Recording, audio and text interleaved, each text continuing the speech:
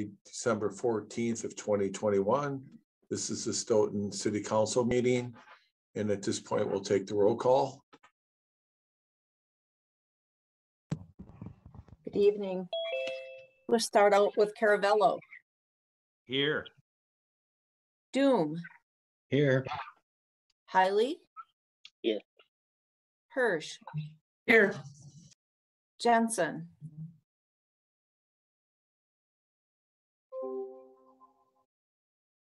Oh, he's muted.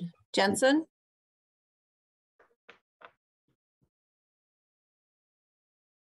Yeah, here. Okay, gotcha. Thank you. Lagaki.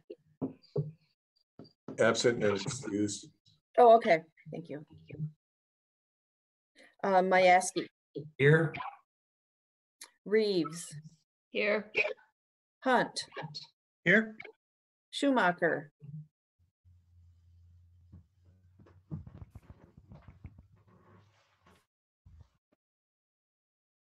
Schumacher. He should be joining us. Okay.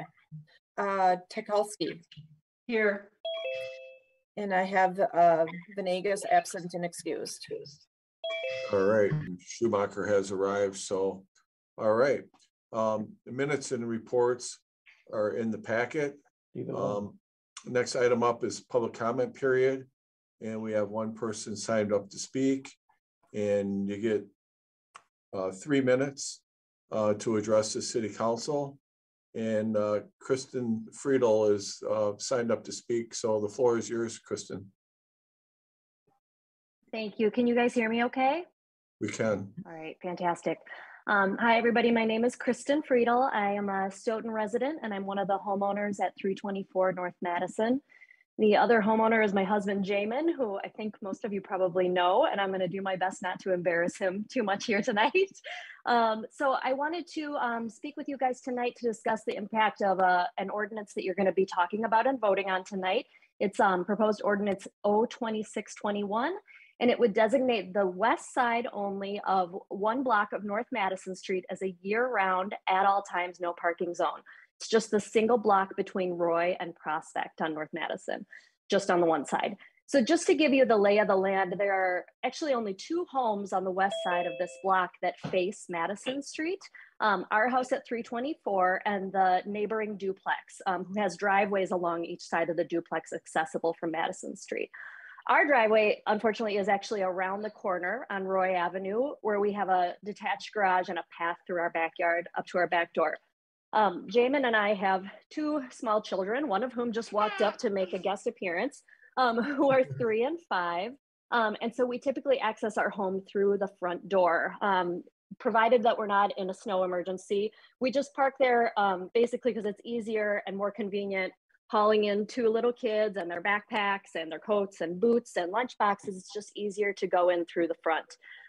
So if the west side of the street becomes a no parking zone, we're going to be hauling small kids and all their attendant gear across the street on a block where honestly speeding is a problem, and in rainy, icy conditions, etc. So we find that actually having cars parked on both sides of the street tends to kind of naturally slow down some of the speeding that we see on the block.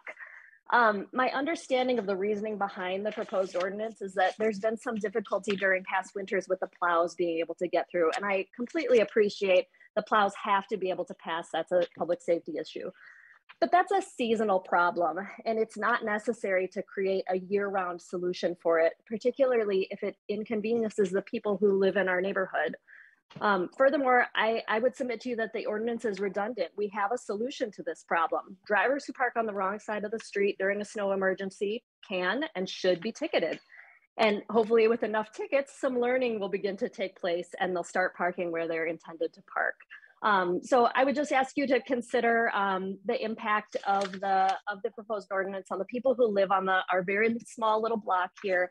And I would look for you to vote no on that. So thank you for taking the time to listen to our concerns, and I hope you have a great night and a very happy holiday. Thank you. The next item is communications and presentations. Are there any communications from council members before we go into the presentations?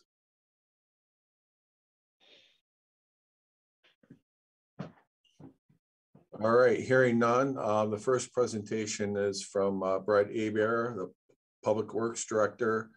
He's going to talk about something we don't like to talk about, and that's snow. I think snow is a 4-letter word. Anyway. Not this year so far, but we seem to be doing okay.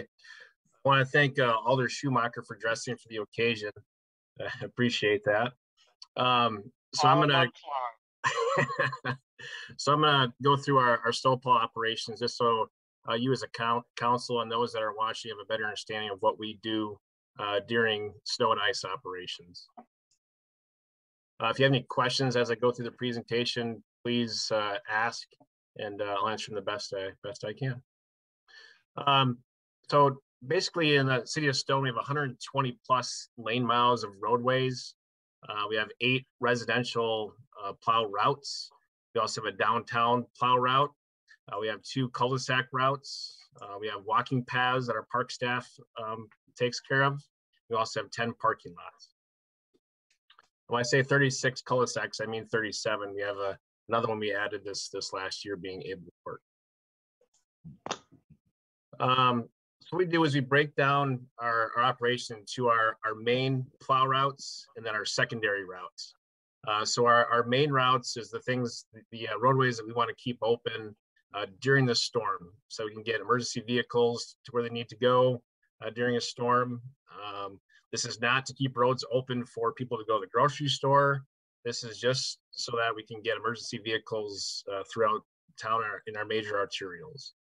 We usually bring in about a skeleton crew of staff, usually 2 to 4, to keep things open. Keep in mind, these are also the staff that plow a normal route, so we can't burn them out before we bring them in on the backside of the storm. So we got to be very careful in how we utilize the staff. Typically, we take care of our schools as well, the hospital, churches on Sundays. Also, we do pay attention to the school schedule. If they have a basketball game or a wrestling meet or something like that, we do try to accommodate the best we can to get people to and from school safely. Our residential routes, as I mentioned, we have 8 routes. We typically plow curb to curb during an event. We salt as needed, typically in the intersections and then mid-block, paying special attention to our inclines. Typically on a normal snow, I shouldn't say normal, nothing's normal about snow, but it takes us around 7-8 hours to plow the entire city, which is, believe it or not, pretty good compared to other municipalities around us. We do have 2 cul-de-sac routes. There's a 37 there. So what we did a couple years ago was we put our loaders into the cul-de-sacs instead of bringing our large trucks into the cul-de-sacs. And this saves us roughly 10 to 20 minutes per cul-de-sac by doing this. So that equates to roughly saving a whole route. And so also bringing our large trucks into cul-de-sacs is incredibly inefficient, and it creates more wear and tear on those trucks because of the turning. And so keeping those trucks going straight is where we need to be to create that efficiency. Downtown cleanup, what a lot of people may not know or appreciate is that after a snow event, that next day, our staff has to come in overnight and remove the snow from the downtown area. Typically this is a larger snow event, 3+ inches that they'll come in and remove the snow. So this is, after plowing all night, the night before, they come in that next night and plow downtown. The reason why we do downtown is because there's no terrace for snow storage, limited parking, and of course, we want to get these businesses open as quickly as possible. Parks. The park staff mainly consists of our parks maintenance supervisor, then seasonal staff. They remove snow and ice from all city-owned buildings, city-owned sidewalks and paved trails, which is about 56 different segments. On your screen, it's the blue segments on the right-hand side. Parking lots, and this is a critical operation because if we don't do this, this could leave us subject to liability issues if we have any slips, trips, or falls that we didn't take care of our end. There's also an ordinance against remove any slippery surfaces within 48 hours. We surpassed that by about 24 hours. So our goal is to get everything opened up within 24 hours after a snowfall. Salting and pre-wetting operations. This is a big deal for us. Obviously, we know that any salt that we put down is going to end up in the Yahara or potentially in our watershed, or our drinking water, I should say. So we do calibrate each truck. We can dial them down if we don't need to use as much salt, depending on the conditions, or we can dial them up as needed. All of our staff has been trained to reduce the amount of salt that we use. They've all been through the SaltWise program. It's a statewide program that was developed to teach operators how to reduce the amount of salt that they use, really to get in that mindset of reducing that salt usage. And the biggest thing is, that they understand that, like I mentioned, all the salt that they put down, it doesn't go away. Those chlorides stay there in our environment, and so that we need to be really judicious on how we use it. We also use pre-wetting on the trucks. All the salt is pre-wetting to reduce that scatter when we drop it, and it stays in the center of the roadway. It doesn't bounce off to the side of the road. By pre-wetting, it also helps to activate the salt a little bit quicker.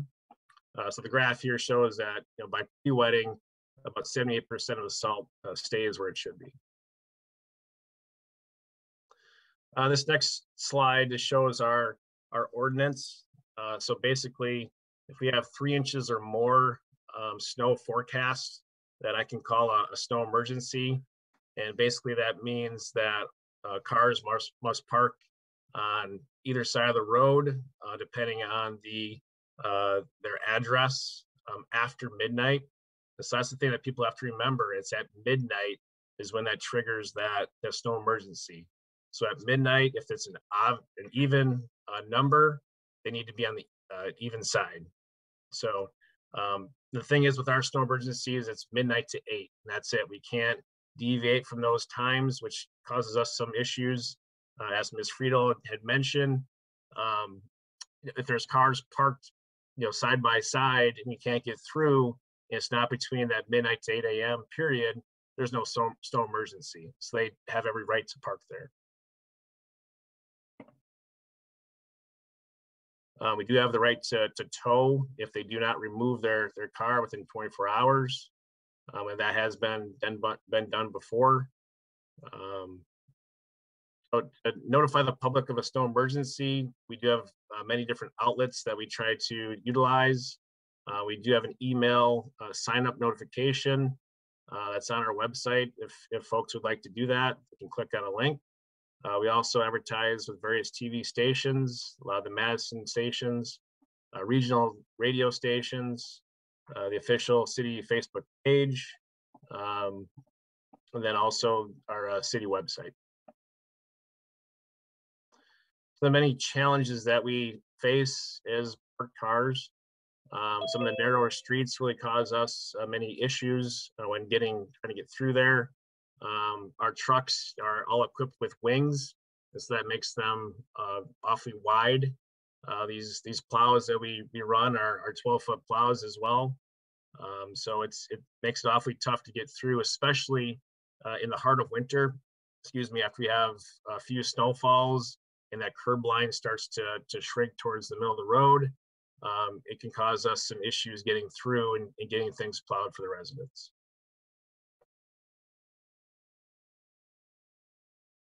Another challenge is, as you can see in the photo, we do have residents that blow snow into the roadway. Even after we go through, they blow it back onto the roadway, which is against our city ordinances, but they do it anyways. We try not to put snow on the sidewalks. However, with some smaller terraces, that's unavoidable. We do try to roll it up on the terrace as much as we can. However, we have to also keep our momentum going. We roll at about 12 to 15 miles per hour. We have to keep that momentum to keep the trucks moving and push that snow off to the side. We also have an issue sometimes. It's getting better with our contractors pushing snow on the roadway after they clear private parking lots or sidewalks or driveways. I will say that it's getting better. I think we have a better working relationship with our contractors, but that is still an ongoing issue that we deal with. Garbage cans in the roadway. This is an issue on garbage day, obviously. So we ask that residents shovel an area on their terrace to put their trash cans, or put them in the driveway off the roadway. Because if we come through, we have to go around those trash cans, and we can't get to the curb, and so that defeats the purpose of why we're there. We want to clear the whole roadway, but keeping those trash cans off the road is imperative. Mailboxes, from time to time we do hit them. It does happen. However, the mailboxes need to be installed correctly the United States Postal Service guidelines. Also, they cannot be in disrepair. So they need to make sure that the posts are not rotten. And if they are rotten, basically we don't replace them. If they're in disrepair, there is a city ordinance that speaks to that as well. And if we do hit one, we own up to it and we will replace it. Another challenge is, as we continue to grow, obviously that's more lane miles that we need to keep up with. And so steady growth is good. However, we need to be cognizant that we need to keep up with staffing levels, equipment as we do continue to grow. Currently, we have all of our public works staff that are assigned a route. I even hop in a truck when need be. The only person that doesn't, that it may start is our administrative assistant. So it's really all hands on deck when we have a snow event.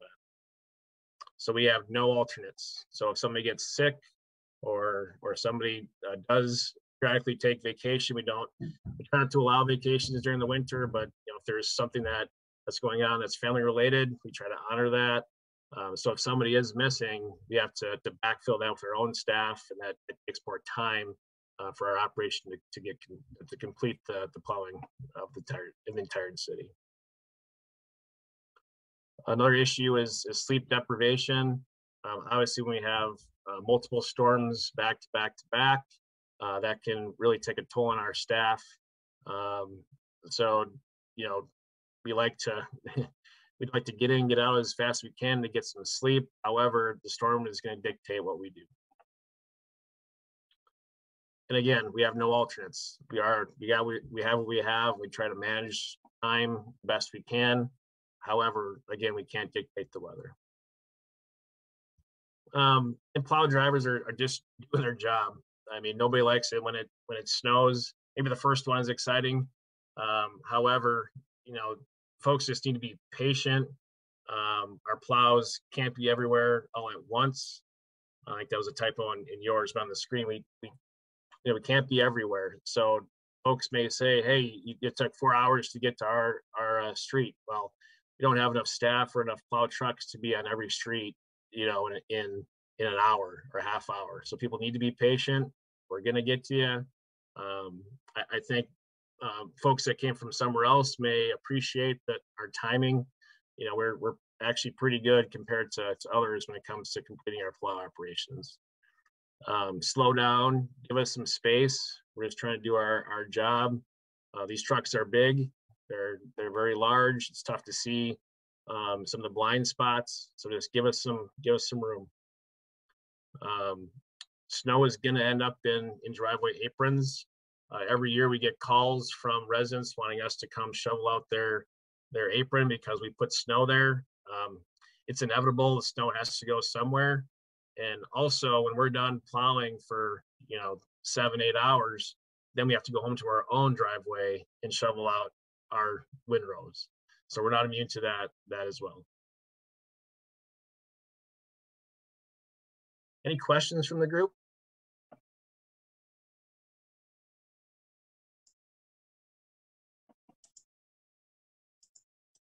That's all I have, Mayor. All right, thank you. No questions for Brett. Nope, just thank you and your staff for all that you do to keep our roads safe. Greatly appreciate it. Welcome. It might not snow this year either. We're on the right track. We'll get it. Thank you. All right, thank you. The other communications is in your packet. We wanted everyone to know that the Depot Hill has been entered into the National Register of Historic Places. So I know there was work done by the Landmarks Commission. And then I think that the Redevelopment Authority also had some conversation about that as well. So we just put that in the packet for informational only. Are there any communications from council members?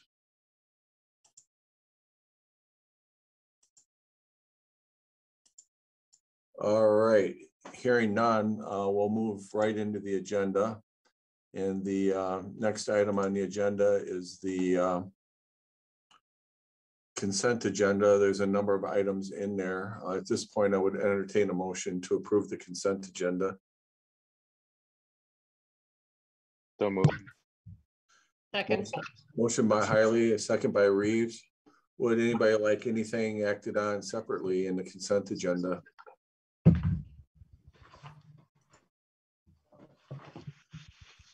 Hearing none, all in favor of the consent agenda, say aye. Aye. Aye. And any opposed? None opposed, that motion does carry. All right, next item is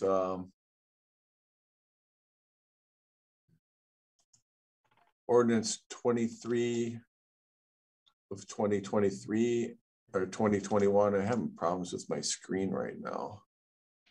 Let me do that. Figure out what's going on here.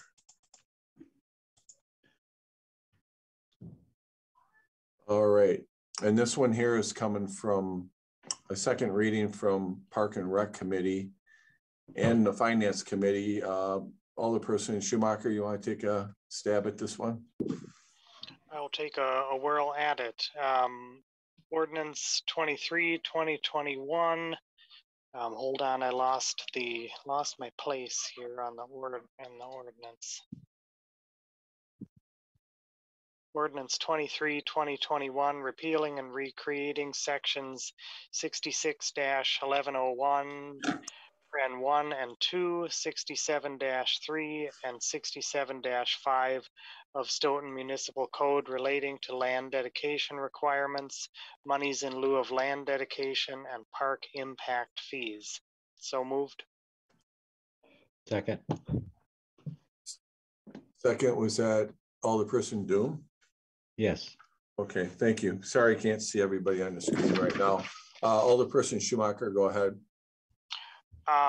Because this one's got multiple parts into it, let's see. I don't know if Dan or Jamin wanted to talk about these because it's got multiple sections or multiple parts being redone in here.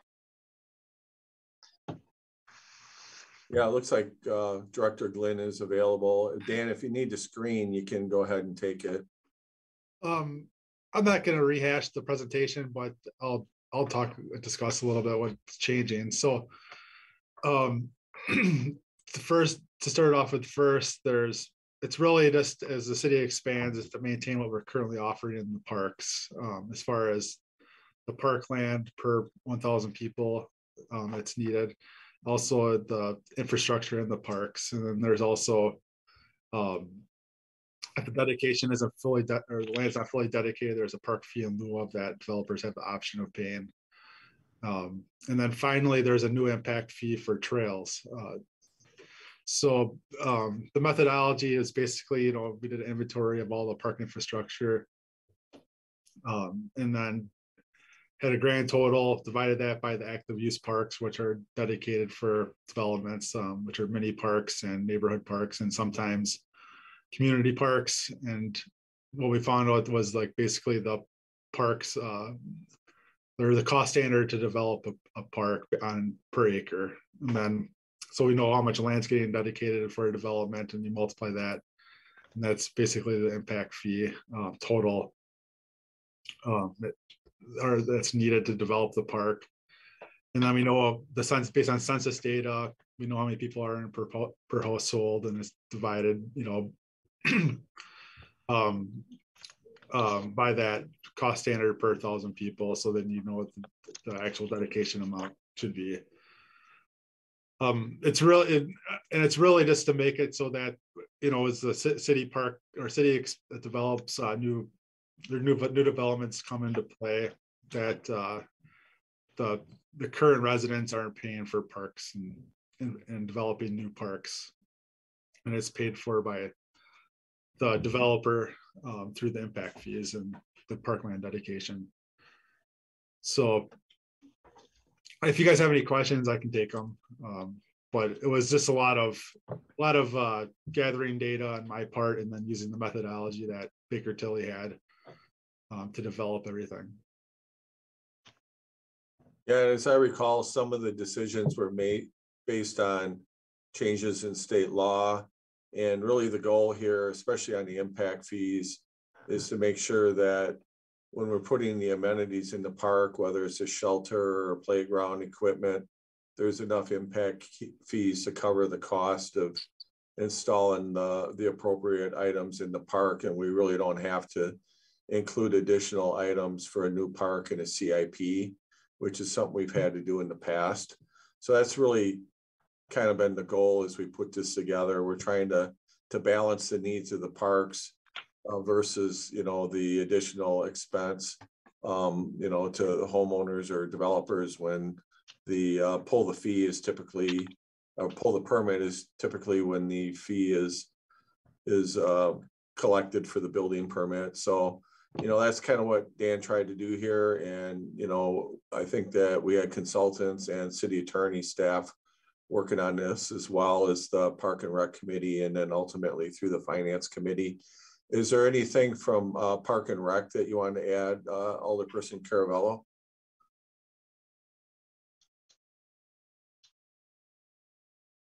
I don't think so. I think Dan covered everything.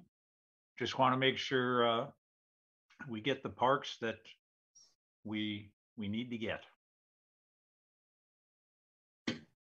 All right. Any questions or comments regarding this one?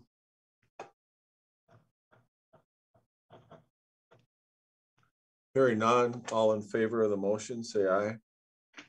Aye. Aye. Aye. Aye. And any opposed? None opposed, that motion carries.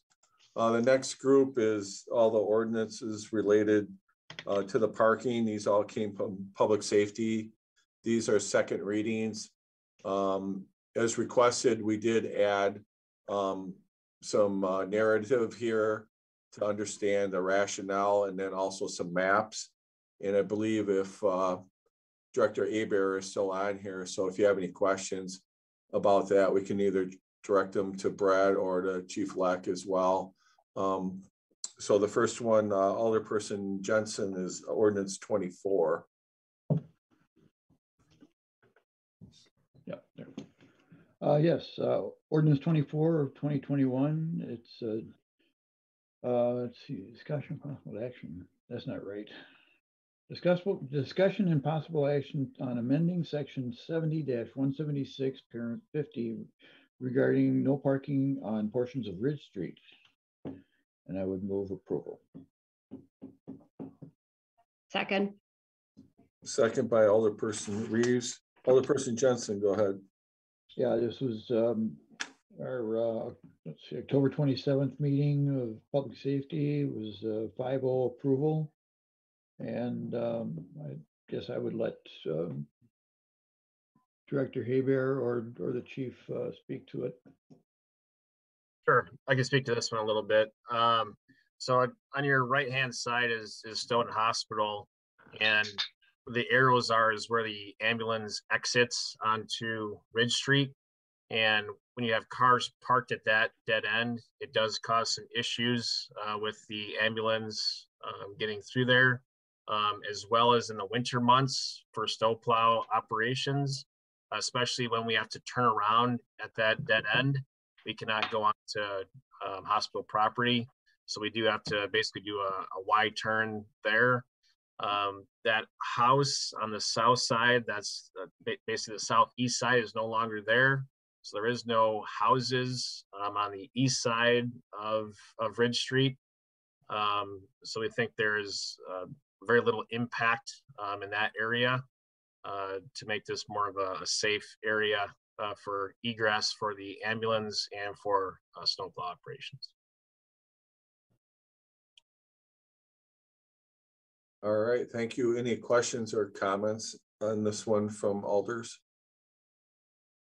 Tim, excuse me, Tim. Alderperson Hunt, go ahead. Yeah, I was wondering, have any of the residents on Ridge Street spoken out against this planned no parking? That we're aware of? Not to my knowledge. Okay. No, the only communication I've seen is what we heard tonight regarding all of these ordinance changes. Okay. And I was just going to add, this is Lisa, this is in my neighborhood, and there's the one house, well, this might not be the one we're talking about, but there's just, there's really only one house now, because the other house on Ridge, the hospital bought, and it's sitting vacant. So I think if I'm correct, there's only one house that would be affected. It does have a driveway, but I believe there's just the one house in this particular little block. That is correct. Thank you for that. Any other questions or comments?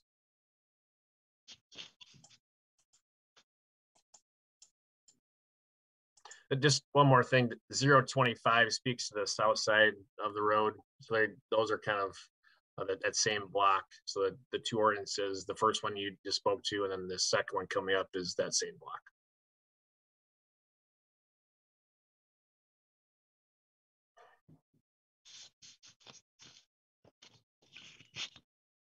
All right. Hearing no further questions or comments, all in favor of this motion, say aye. Aye. Aye. Aye. Anyone opposed? That motion does carry. And the next one is ordinance 25 of 2021. And that also is coming from Public Safety, Alderperson Jensen. Thank you, Your Honor. That's ordinance 25, 2021, discussion and possible action on amending section 70-176, parent 84, regarding no parking on portions of Ridge Street. And I would move approval. Second. I think it was Alderperson Doom for the second. Yes. And any explanation on this one, Alderperson Jensen? No, it was Public Safety met October 27th, and on a 5-0 vote, voted to approve or recommend approval. And again, I would let, I think Director Haber pretty much touched on this already. So, but if he wants to add anything, I appreciate that. Yeah, just the reasoning for this one going all the way to Lynn Street is there is parking allowed in front of the residents on the north side, as you can see. So going all the way to Lynn Street would create that opening basically to Lynn.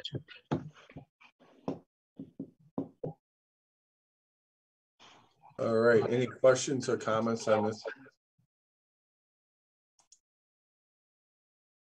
I'm sorry, did somebody have a question or comment?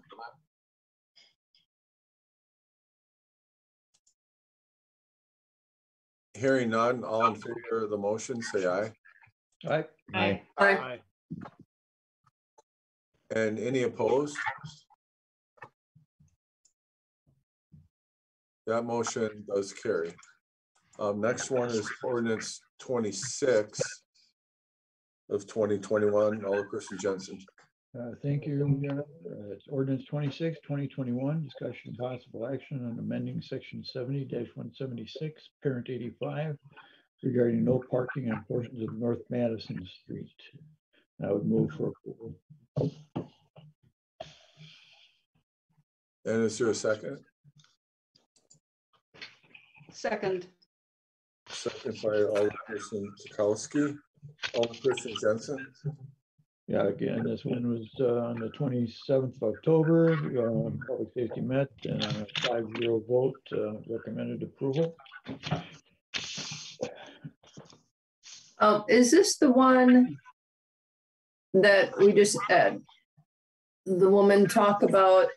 Is there any way that could just limit part of that to just the winter months, or does it have to be the full year? Yeah, if I could speak to that, if I may. Yeah, please do. I should be able to see the map, right? Yep. So, and I did in red include that for your consideration. Also, another thing to consider is move that to the east side of the road. So our thinking on the west side of the road where the line is that there was more opportunity for parking on the right hand, the east side of the road, because there is no driveways. However, Ms. Friedel,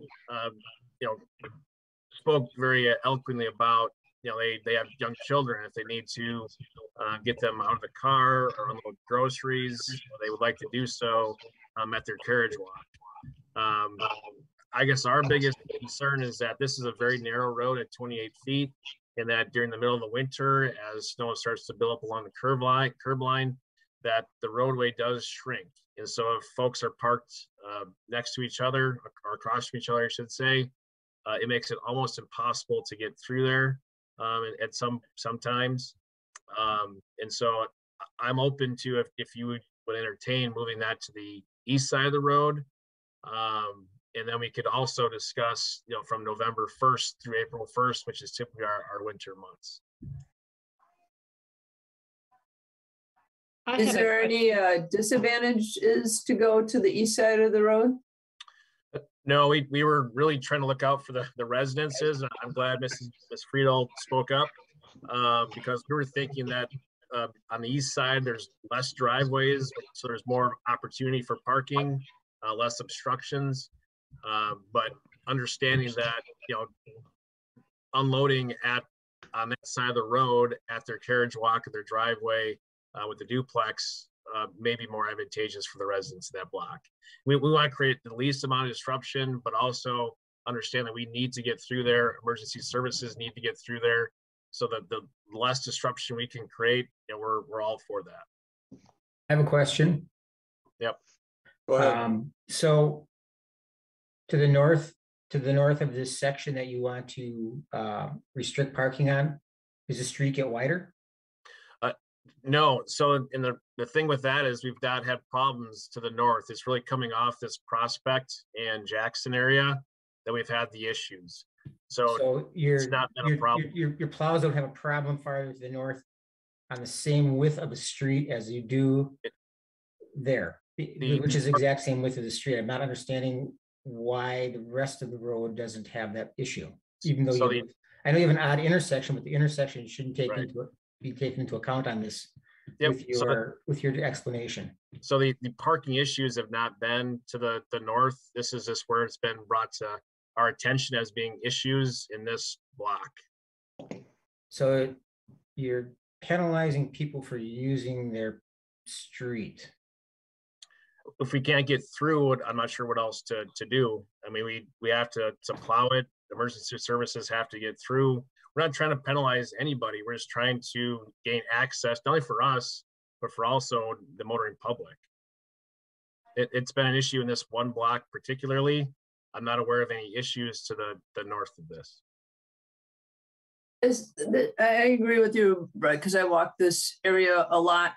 This intersection is really bizarre. One, the stop sign is so far back on the North Madison Street that people coming from Jackson have a hard time actually even seeing a car there. So, I mean, I guess I don't know. I mean, from the stop sign forward, I would say no parking. And then, I mean, it's just bizarre. It's just a bizarre road and intersection. So I don't mind moving it to the opposite side because it's actually only one property that is really on that whole other side, that the majority of it, and they only have one driveway, and so they're not going to be parking on the street anyway. Yeah, I'd be fine with that. And I mean, could we do both? Move it to the east side of the street and do the only from November to April 1st? And is there something we can do about the stupid stop sign being so far back? I think I could speak to that. I think all we need to do is an amendment, and I'd be happy to put that forward for you, Regina. But the stop sign, I think that would be something that we would need to have a discussion in public safety, and because that would be a different ordinance, I believe. Well, I totally agree. Yeah, Greg, I wasn't planning on saying that with here. I'm just kind of, as we're talking about this intersection, just remarking that it is a really bizarre intersection. Yeah, and just real quickly about the stop sign, it has everything to do with the alignment of this particular intersection. So if we move the stop sign forward, cars would be basically parked in the intersection. So it's not ideal anyway. We would do it. However, keeping the stop sign where it is keeps cars out of the intersection, basically.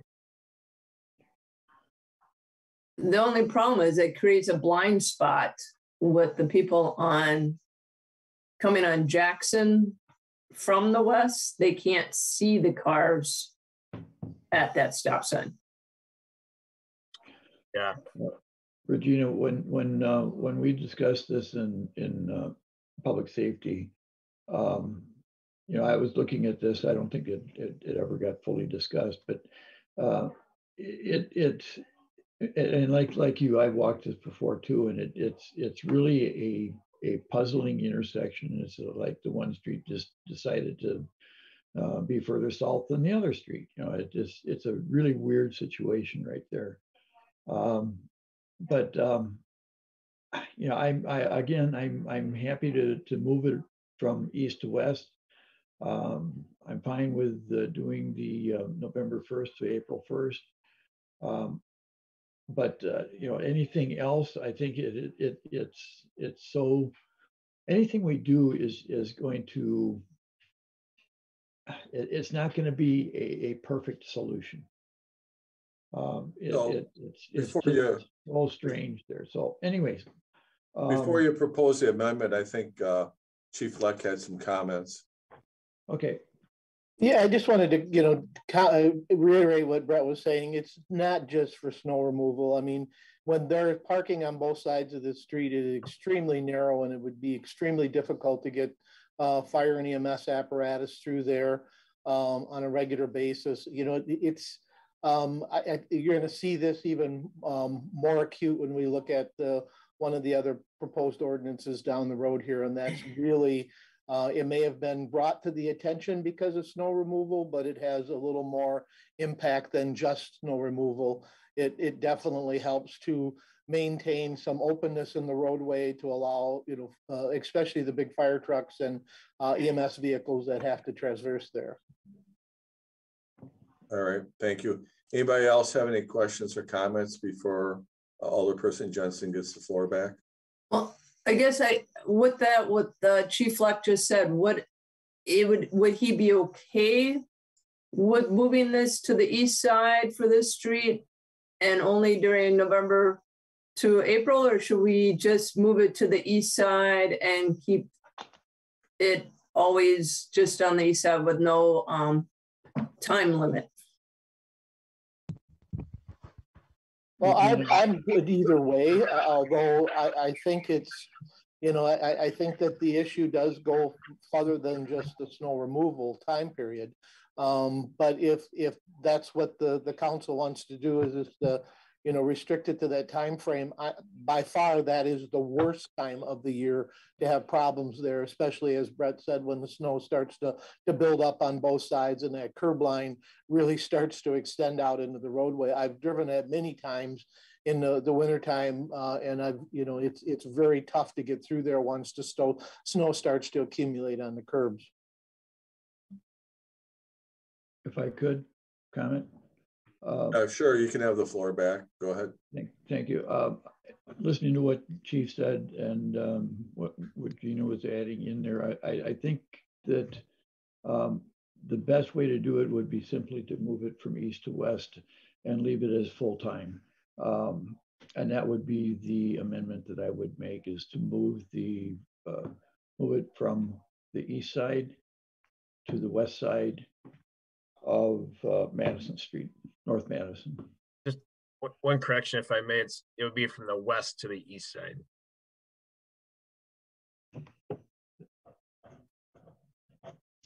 Oh, okay. So I thought you were saying that it was the.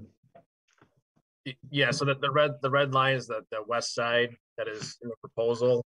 So to moving it to the east side. I was thinking it was the other way around. Okay, that's fine. Yep. Yeah, my mistake. Is there a second to the amendment? Second. All right, second by Tukowski. So the amendment would be to change the proposed ordinance and make the parking go from the west side to the east side. Are there any questions on that? I have one question about this. Go ahead. If I may. So if we're going to change this, this proposed change, should we kick this to the next meeting so that anybody that may potentially be impacted, that might have thoughts about no parking on the east side, is able to offer their comment? Or I don't know how people feel about that, but since there's really only, obviously, looks like one residence there, but just a thought. Bill, I think what we can do is we can vote on the amendment, and if it passes, then we could go ahead and just table this until the next meeting and give them the 2 weeks. Okay. Anybody else have any questions or comments on the amendment? Was the amendment for the entire year or just the winter season? Yes, it's permanent. Okay. Any other questions? Hearing none, all in favor of the amendment, say aye. Aye. Aye. Aye. Anyone opposed to the amendment? Okay, that motion carries. So that would take us back to the original motion as amended. So we'd open up the discussion on that. I think I heard one suggestion. Are there any others? I'll make that motion, Tim, to table until the next meeting, and so people can have another couple of weeks to take a look at it and see what they think. Second. Question, will the residents of that block be notified then of this change?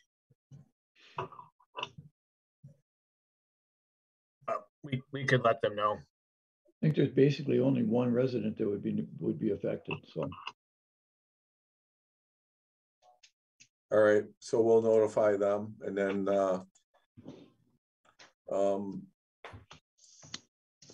so all in favor of the motion to table, say aye. Aye. Aye. Aye. And any opposed? Okay, that motion is approved. So the next one is 27. So ordinance 27 and 28, I think, are on the same road. Alderperson Jensen. Thank you, Your Honor. Ordinance 27, 2021, discussion and possible action on amending section 70-176, parent 86, regarding no parking on portions of Hill Street. And I would move for approval. Is there a second? Second. Second by Alderperson Doom and Alderperson Jensen. Yeah, again, public safety met October 27th and approved this on a 5-0 vote. And we'll let the chief or Brett, Director Haber, add whatever comments they would like. Yeah, this is much like the others that we had discussed, a very narrow roadway. During the winter months, the snow is on the curb line and starts to encroach into the roadway, and it creates a condition where we cannot get through with emergency services and also plow trucks. So this has been an issue for us in the past. That's why this is highlighted. We did choose this section on the west side because there is less impact on that side of the street. And we feel that that is appropriate and up for your consideration. Any questions or comments on this one?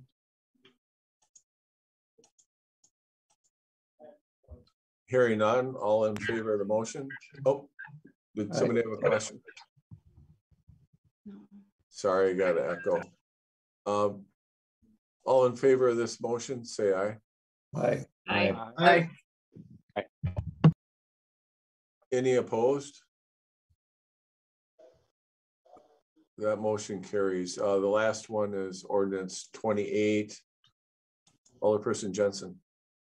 Thank you. Ordinance 28, 2021, discussion and possible action on amending section 70-176, parent 87, regarding no parking on portions of Hill Street. And I move for approval. Second. Was that Alderperson Majewski? Hunt. Hunt, I'm sorry. That's okay. Alderperson Hunt, thank you. Alderperson Jensen. Yeah, same thing, 27th of October, and we voted 5-0 to move for approval. And I believe this is pretty much the same as all of the others. They're trying to. Yeah, just slightly different if I could speak to it. Please. Sure.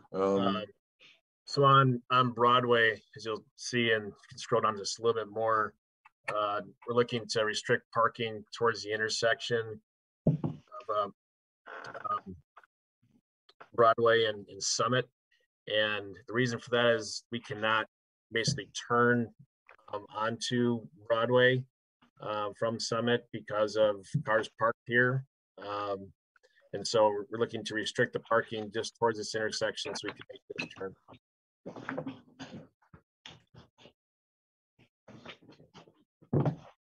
All right, any questions or comments on this one?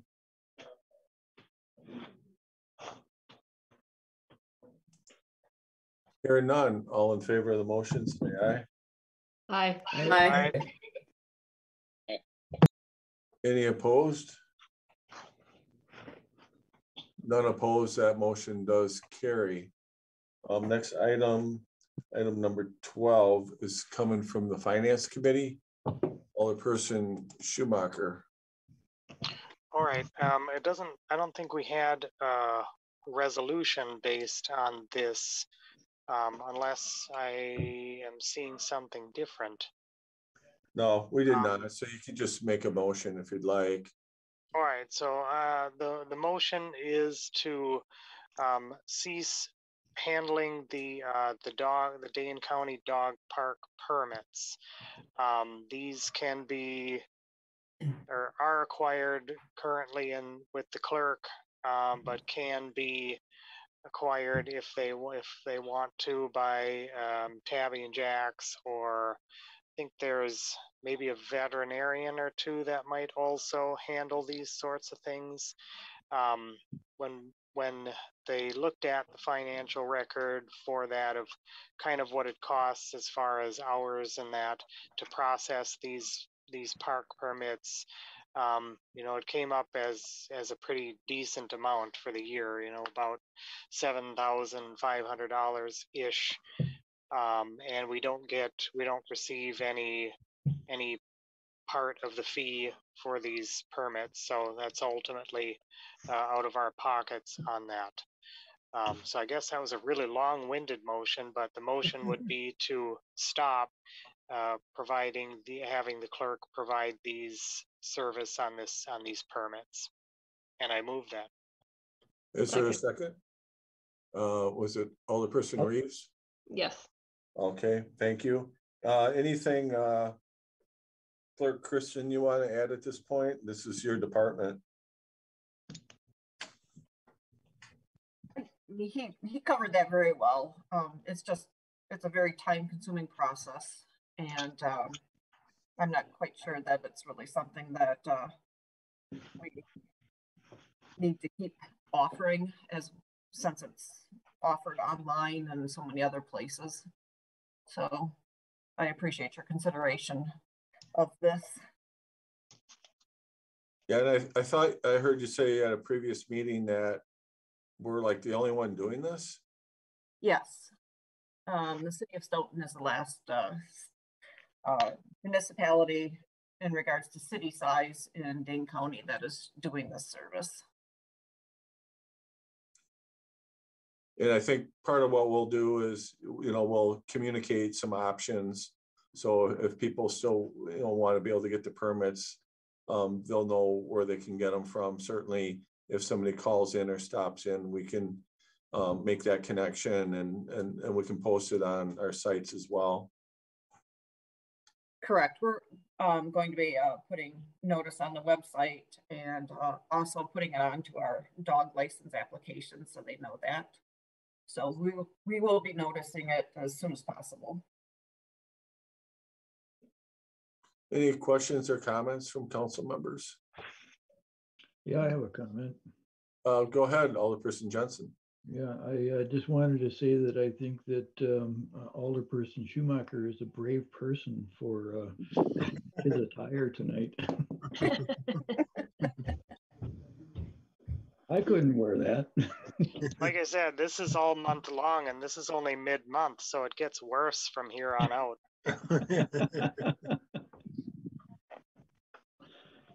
Thanks. You haven't seen the shiny green pants yet.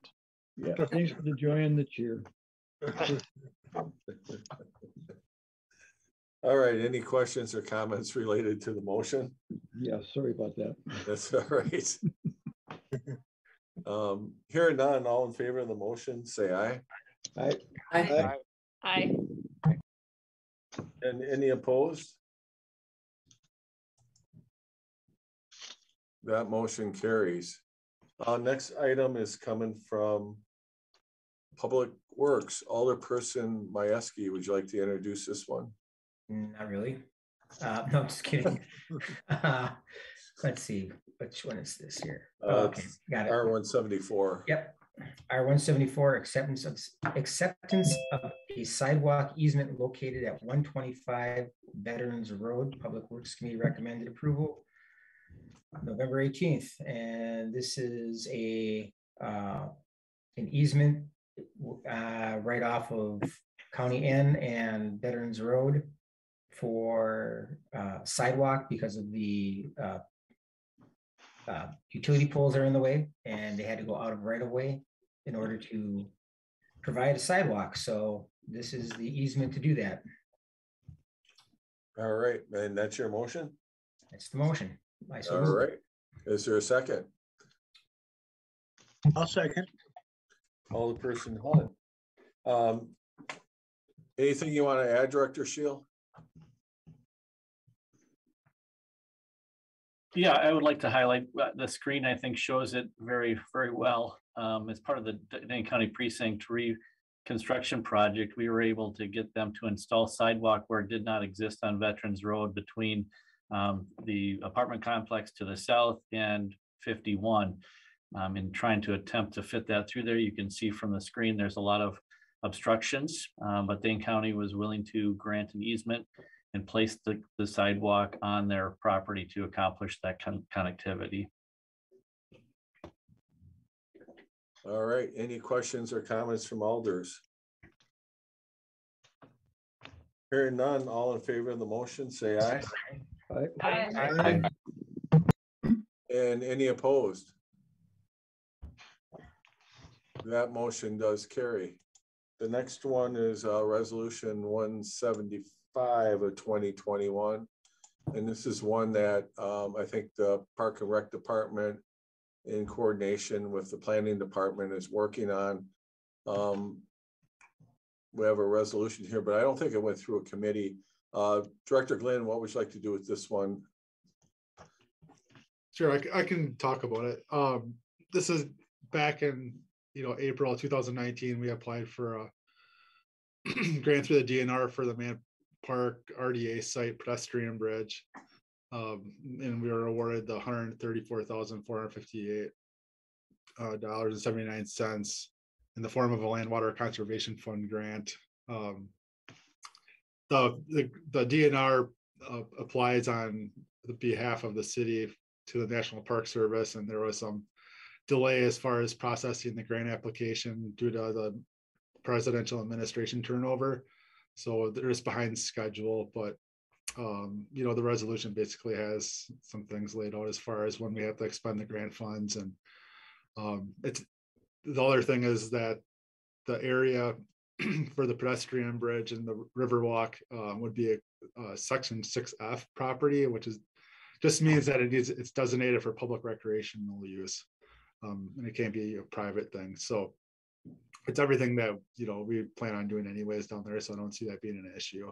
Excuse me, but also 6F also means that if that bridge is ever abandoned and they wanted to use that land for anything else, you cannot unless it is sold, and when it is sold, then the city would have to find land of equal value and utility.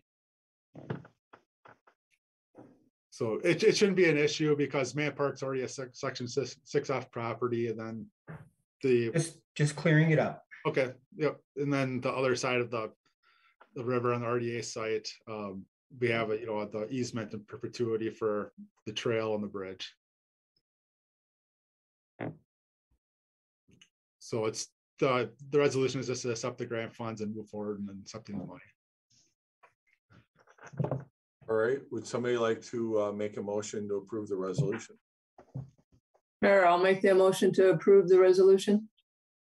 Is there a second? I'll second. Second by Caravello. Any more discussion on this one?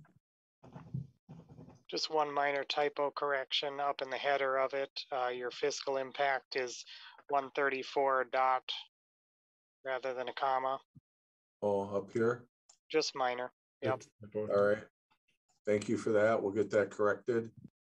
And as Dan mentioned, this was delayed. We had hoped to actually have this work done this year, but with the delay at the federal level, we weren't able to execute the work. We do think there'll be some efficiencies to do it next year as part of some of the other work that's being scheduled. And I'd also like to thank Director Friedel. He worked with, to get some things extended because we did have an expense period that came with the grant, but there was additional paperwork that had to be done. So we're in a good position to get things going here in the spring. So I know I'm excited about this project, and I think others are as well, and you'll hear from them tonight. Any questions or comments? Hearing none, all in favor of the motion, say aye. Aye. Aye. Aye. And any opposed? None opposed, that motion carries. Next item is coming from the Plan Commission for a first reading. Alderperson Caravello. Yes, this is ordinance 29 of 2022, approving a general development plan for the area known as the Stoughton Riverfront Redevelopment, Stoughton, Wisconsin. And is it the first reading or do I move that we do this? Yep, it's the first reading. Director Friedel, do you want to start out and do introductions? I know you've been working real closely with this group. I think this would be more related to the zoning, Mayor. I'm sorry. Yeah, go ahead, Rodney. I'll let you do that. I did notice one typo that it was probably my fault, but the file number actually is 029-2021. as opposed to 2022. But nonetheless, last night, the Plan Commission held a public hearing on this rezoning request and recommended approval unanimously. You'll recognize the components in this ordinance accurately reflect and duplicate the application that the City Council actually moved into the hearing process at a previous council meeting. So you're probably quite familiar with the application, and the ordinance does match what the conditions were, the exceptions that were outlined in the GDP application materials. Doug Hirsch and Kurt Brink are both online if there's specific questions. But you'll recall a little over a month ago, we had quite a discussion about the application materials, and this matches that discussion. Thank you. And Kurt and your team, is there anything you wanted to present tonight or highlight in a discussion?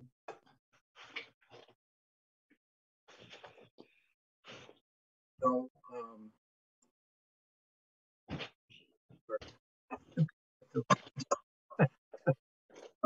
No, there isn't. We're just questions. Okay.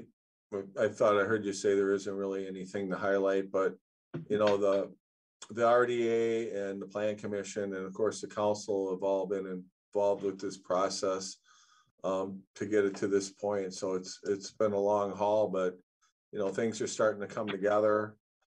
This will be on for the 28th for approval. Are there any questions from council members at this point?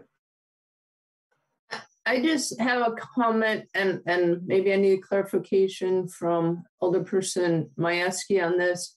I was just reading everything again on with the exemptions, and that was fine. But going back to what we had changed during the GDP aspect with respect to sustainability on page 3 of the Potter Larson, we did change for the initial buildings for the solar to be done in 5 years. And we thought that was also going to be carried over for the other lots as well.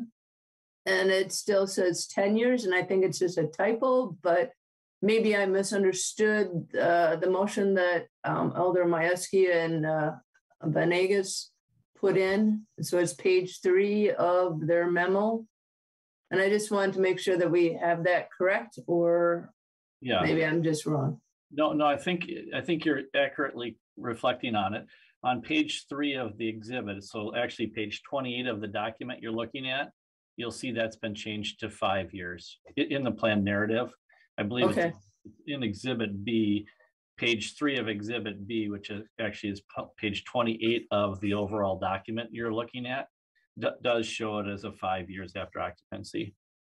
Right, but the second, then it says second, then goes down, it says being installed within 10 years for subsequent buildings in lots 2 and 3. I think it was all 5 years, but that's where I want to clarification, because right now it says 10 years. I think you're correct. We can make that. I believe that it continues to be a typo. It was caught in the one spot, but not in the other. Okay. Yeah, and I apologize when I scroll down, the numbers aren't aligning, so I can't find the page right now. I would add one of the things that came up at Plan Commission last night. There was a fair amount of discussion about landscape and trees in particular. And Kurt and his team are going to take a look at this trail that's going down here and see if there's anything that can be done to modify that to accommodate some larger trees. And Alderperson Majewski, you know, jump in here if I'm not accurately describing that. Yeah, there was, well, first of all, I'm glad I could clear that up for you, Regina, about the 5-year thing. Sorry. But yeah, no, that my suggestion was that they use more climax trees along River Street, where you had availability for open canopy and There was no reason not to. They were saying that they only have 5 foot wide terraces, which I have issues with in general. And they were looking into making them wider in spots to add more trees and possibly add some on the trail side of the street for the right of way.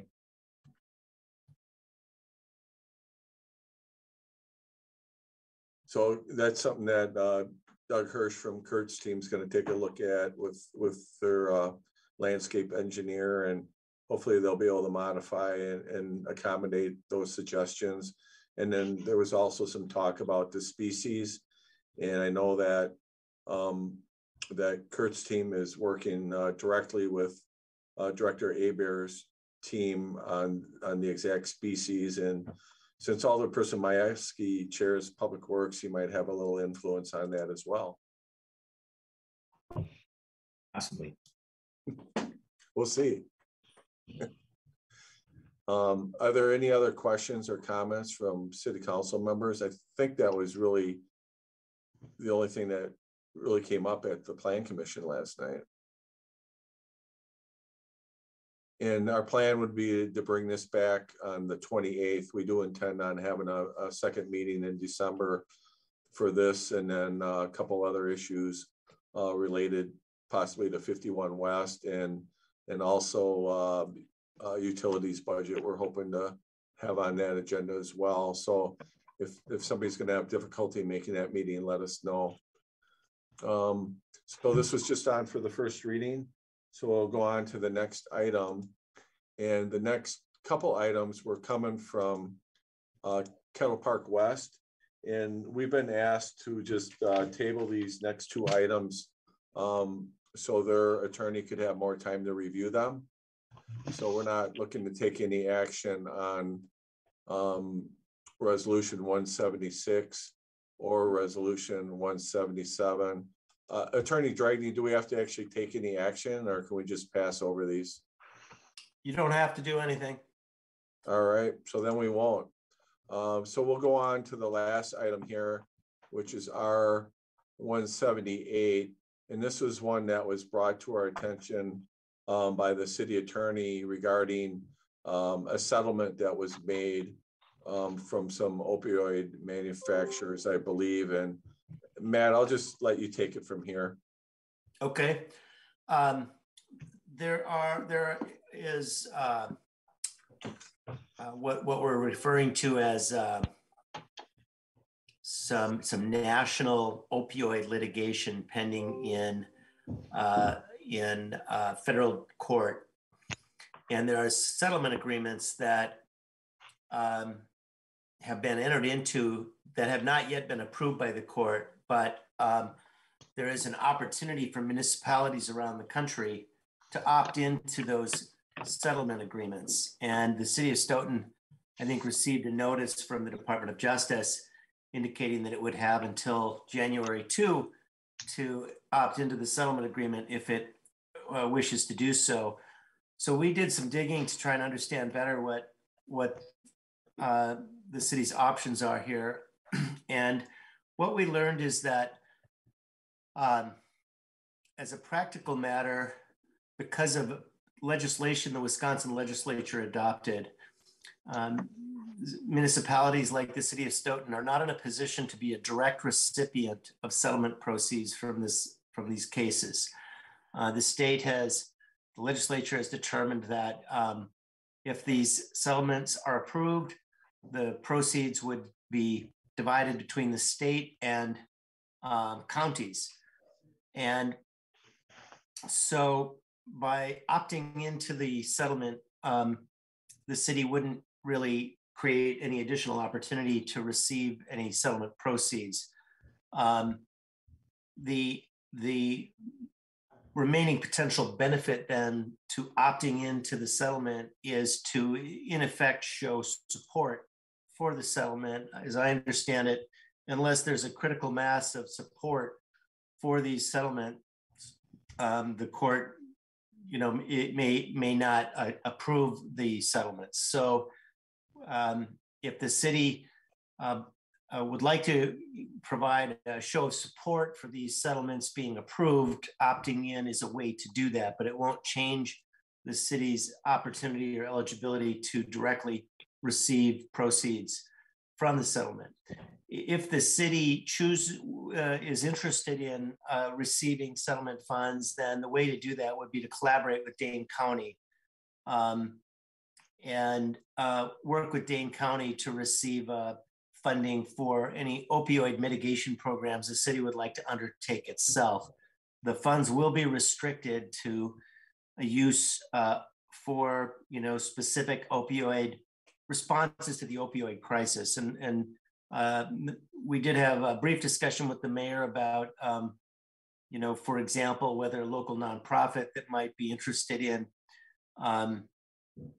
working on this issue might have the opportunity to receive funding. We don't know the answer to that yet, but that's not a time critical issue. So from a longer term standpoint, the city and other local organizations should have the opportunity to work with the county if you choose to do so on local programs. But the time sensitive issue is simply to decide whether to authorize opting into this national multi-district litigation as a way of showing support for the resolution of those cases and for the settlement terms. And so that's what the resolution would, if the resolution included in the packet is adopted, then what we would do is essentially sign the city up as a participant in that litigation for purposes of supporting the settlement. I'd be happy to answer any questions if I can. Alderperson Hunt. I was wondering if we do sign up, would there be any likelihood we'd experience further expense to be a part of it? Not that we're aware of. And would there be a greater likelihood that we would receive funds by collaborating with the county? Not that we're aware of. Excellent. You can tell it's coming through the federal government. Alderperson Tukowski. I just wondered if there are any other downsides. I guess I would also just like to comment. I'm generally, I don't see a reason not to support this. I think some local organizations might have some creative ideas about how they can actually make a difference with this problem, either through offering prescription lock boxes or, there's a variety of things they might be able to suggest. But I don't know I guess I just wonder if there's some other downside to this. Again, we're not aware of a downside to the city opting in for purposes of expressing support for the settlement. Unless you're opposed to the settlement, it's a complicated case and there's a lot of money involved, of course. One thing I do know is that, there will be restrictions on how the funds can be used. And I think until the settlement is finalized and we see exactly how the money is going to be allocated, or how communities will be allowed to use the money, it's a little hard for us to provide good answers about who would be able to use it and for what specific purposes. But I think that's the next step of this. There will be time to sort that out once this settlement is approved. Any other questions from council members? No, I think we should go. I would vote to go forward with this. I don't see a downside. And I think I'd like to send a message that, what happened with opioids is unacceptable and there should be some repercussions, and hopefully we can use the money to correct the wrong in our community. All right. So at this point, I would entertain a motion for the resolution. So move. Second. Motion by Tukowski, second by Hirsch. Any other questions or comments from anyone? I'll just mention the fact that these are settlements and not criminal proceedings are in fact a win for the people who are pushing these drugs from the top. I'm not happy about that, but I don't have an objection to this part. Thank you. Any other comments or questions?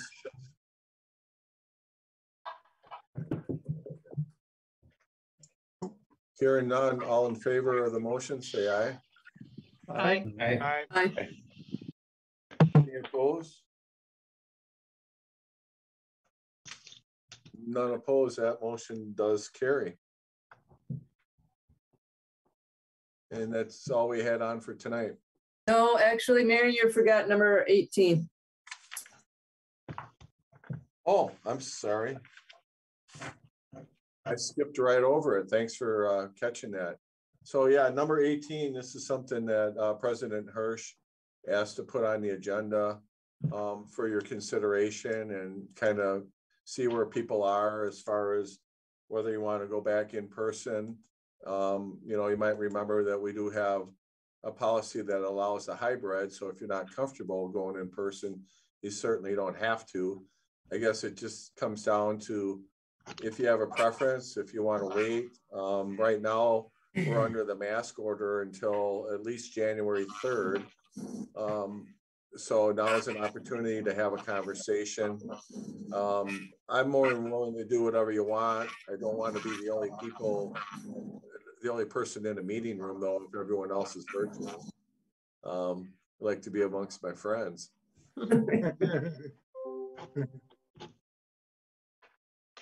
I mean, I know there's a new variant out there, so I don't know what people's comfort level is. In the council chamber, we would try to spread people out as best as we can and obviously wear masks. It'd just be nice to, I mean, I'm not pushing anybody, I'm just saying it'd be nice to have the council back together. I think it generates a lot more discussion a lot of times, and that's just my thought.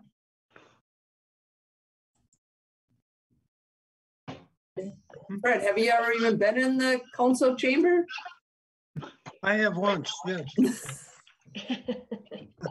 Yeah, that was for court. Yeah, yeah. But I got out on, you know, on good behavior. Alderperson Tukowski. Yeah, I just want to say I'm watching what's going to happen beyond January 3rd. And I don't know that it needs to affect anybody's choice here, but the Omicron virus looks pretty bad. And those of us who are all vaccinated can still contract the virus. And so I'm almost more reluctant than I was the last time we talked about this to, you know, come in person, but a hybrid, if there are people who would like to have it, I think I'd be completely fine with that. Yeah, and we would just want to know if you want to do that so we can make sure we're set up to do that. The other thing we could do is if there's not enough interest now, we could certainly leave this on as kind of a standing item on the agenda. And we can take a look at it at every meeting until, you know, things change. But we can also go hybrid if enough people really want to do it.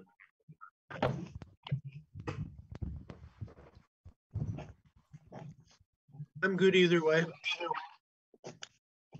I say we wait. I would definitely like to see that option. All right, so I've heard Fred and Regina say they're good either way. I've heard Tom say he'd prefer to wait. Joyce would probably do hybrid. Anybody else?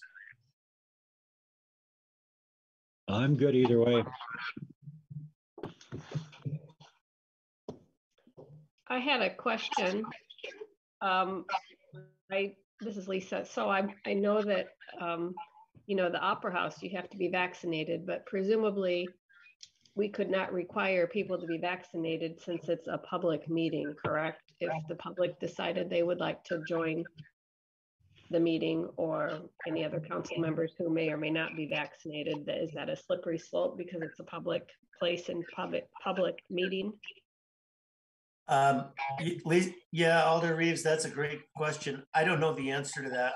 I suspect that attempting to implement a requirement that people be vaccinated in order to attend a meeting would certainly be present a significant issue. I don't know. I haven't been asked to provide a legal opinion on that yet, so I don't know for certain what the answer is. But it would certainly be a difficult question to address, I think. Yeah, and I think the other question would be is if you decide to go in person, you know, what will happen after January 3rd if the order expires? Certainly, you know, you'd have the option to continue to wear a mask, but we couldn't necessarily, I don't think, require anybody else to. Yeah, I don't know. That might be another question for Matt. Yeah, again, I haven't been asked to render an opinion on that yet. I think you're in a stronger position to wear a mask than you are to, but enforcement is a challenge. Even, you know, you can tell people to wear masks, but I mean, we've all seen people who don't wear them properly, and we know that this is a difficult issue for some people. This can be a point of contention. So, you know, I know that Sun Prairie, for example, they're doing hybrid meetings, but they're still not allowing the public into their council meetings, which is another interesting choice. So it seems to me that it's appropriate to consider these issues before you go back to either in-person or hybrid. Thinking about how to manage public participation is maybe the big and most difficult question. So out of the things that we just talked about, is there anything that this group would like Matt to do before the next meeting? Yeah, I guess it would be nice to know if we could create a resolution that if you attend a closed space meeting that you're vaccinated or you wear a mask. Is that possible? I mean, it's a public safety health issue, and it may prohibit us from ever getting back together again if we don't have something like that in place for at least a number of council members to feel okay about getting back together again. If the council wants us to try and develop a response to that in terms of a legal opinion, we can certainly get started on that. I'm a little concerned that the answer at the end might be that the law is not clear on that, because what the law requires is that meetings be reasonably accessible. And until we have litigation over it, the best I could give you would be my best judgment. But if the council wants us to give you our best judgment on it, we can do that. Well, if we're doing a hybrid anyway, so it gives the public and council and staff options. You know, if you choose to be in person, you know, you have to be vaccinated and wear a mask. But if that's not what you want to do, then you can be virtual. Is that rule going to apply to council members as well? It already does. I mean, I would. I mean, we already have the resolution that it's hybrid. So, well, I think you'd have to be consistent, probably. So, I guess the question is, I'll look to the council. If you want us to dig into this, we will. I don't know if we can get an answer to you by your next meeting, but we can get started on it as soon as you tell us to get started on it. Does anybody else have any opinion? I mean, I'm just throwing something out there, so please chime in. I guess I have a comment. I really have struggled with the idea that we have a mandate, and yet in public buildings, we have such an uncertain way to enforce it. So I've tried myself to do some research on that and see if, you know, what other people do. I haven't come up with anything yet. Even at the CDC, it's not really clear. But there are some situations where there's a lot of vulnerable people. So I would think, especially then, but Yeah, I guess I would like to know more. I'm kind of baffled by that. Yeah, I'm a realist, so I would hate for, you know, the Matt and his group to spend a lot of time and resources on this, but I'd be interested to know,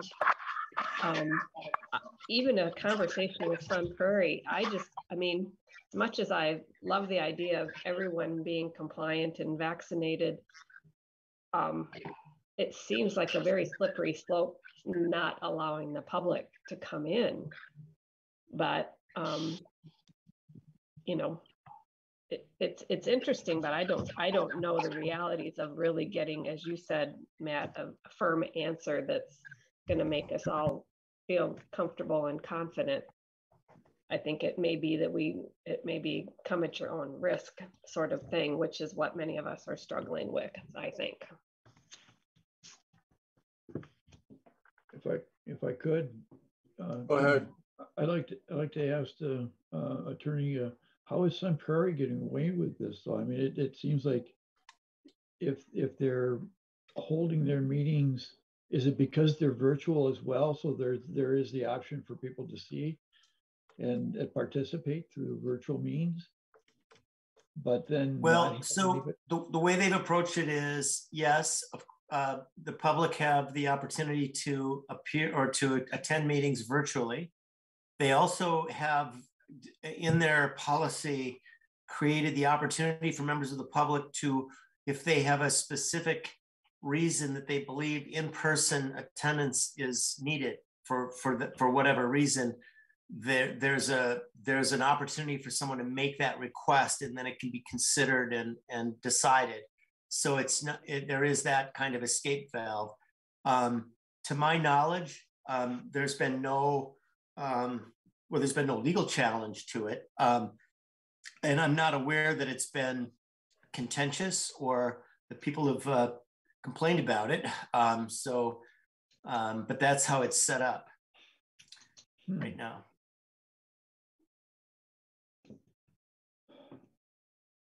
Okay. Anybody else have any thoughts? I'm not really getting a strong feeling that everybody's quite ready. I know there's a few that are. I mean, we could certainly do it with a few of us, but it sounds like there's a few unanswered questions. And, you know, I guess, I don't know if this is something we would take a vote on, Matt, or. Well, I guess I would, before I do a research project, evaluating whether we could add a vaccination and or masking requirement to people who wish to appear at a hybrid meeting in person, whether that be an elected official or member of the public. I guess it would be helpful to know that there's at least some consensus on the council that you're interested in the answers to those questions. If there's at least majority support for answering those questions, we're happy to do it. But if there's not really an interest in going in that direction, then it might not be worth the effort to do the analysis. I was hoping someone else had already done it.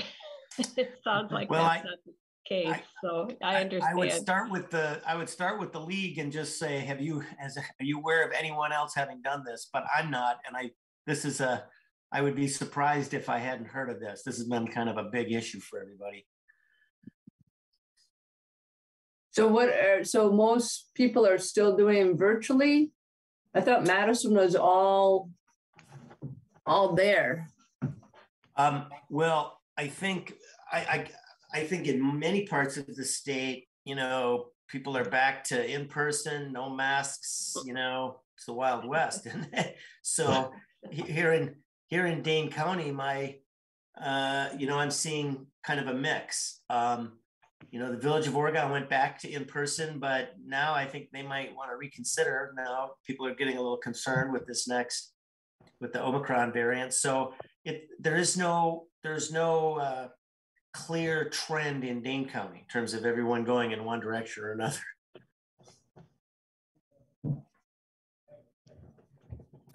Well, okay, so for a little bit from Lisa and Joyce.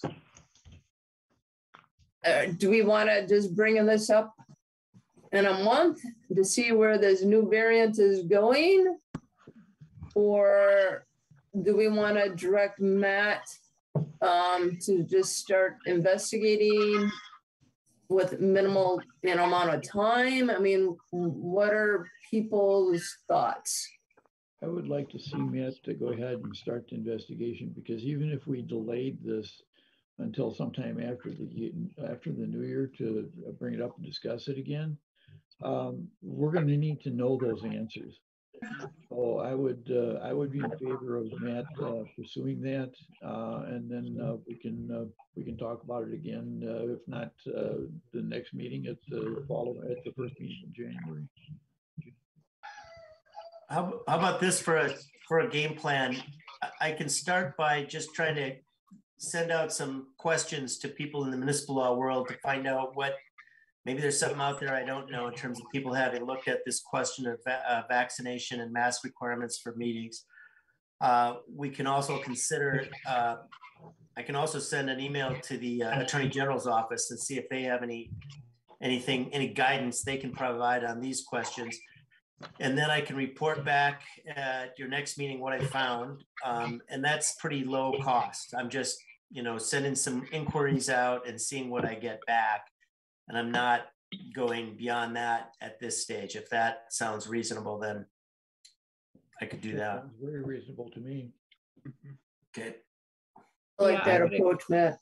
Yeah, I would agree. And it could be that some of this may flush itself out based on the information that we find out from week to week. So that seems like a good plan to me. Sounds good to me. Let's do it before the rates go up.